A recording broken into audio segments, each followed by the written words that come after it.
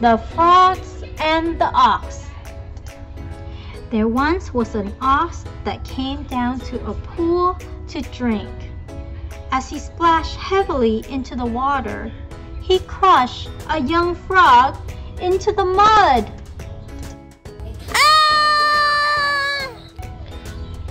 There was an old frog, and the old frog missed the little one.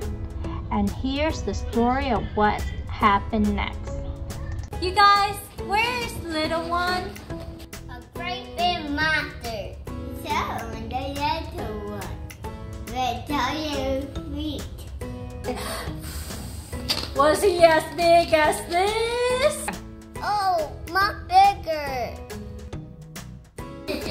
Was he as big as this? Bigger, bigger, bigger, bigger, bigger. I'm gonna...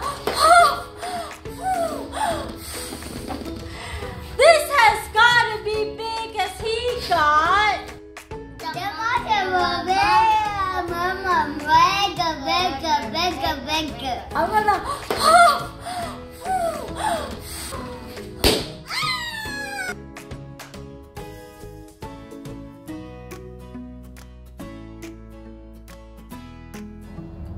So you guys, what do you think was the moral or the lesson that we should learn from the story?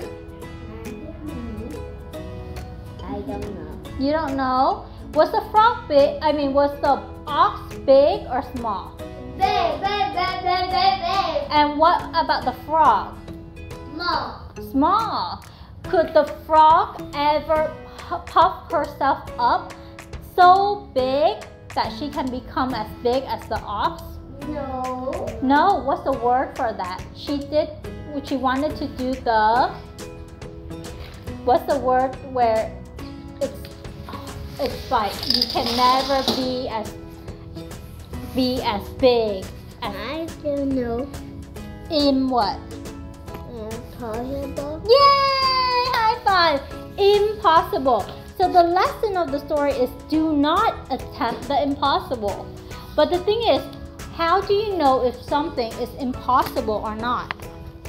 That means not do that is not going to happen. It can never happen, right? The thing is that it's kind of hard to know what is impossible and what is possible. Hello. For example, can pigs fly? No. No? If you think about wings, pigs can't fly. But what if you can bring a pig onto an airplane? Then can it be considered flying? Yeah. A little bit in a certain way. So this story is to tell you that you need to know your own limit. Right? You cannot become someone else. You cannot become someone you're not. But the thing is, the word impossible, sometimes if we think outside of the box, the things that seems to be impossible can become possible. For example, before people did not think that we can fly, and people can't imagine airplane, but people will say, oh, you're doing the impossible, or you're doing things that you shouldn't be doing.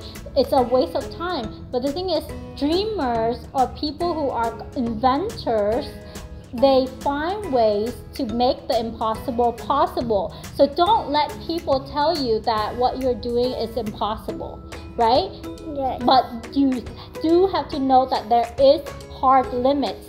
If there is a limit, you need to stop. You cannot be like the frog who huff and huff and puff and puff until she bursts, right? Do you want to be like that frog? No. No.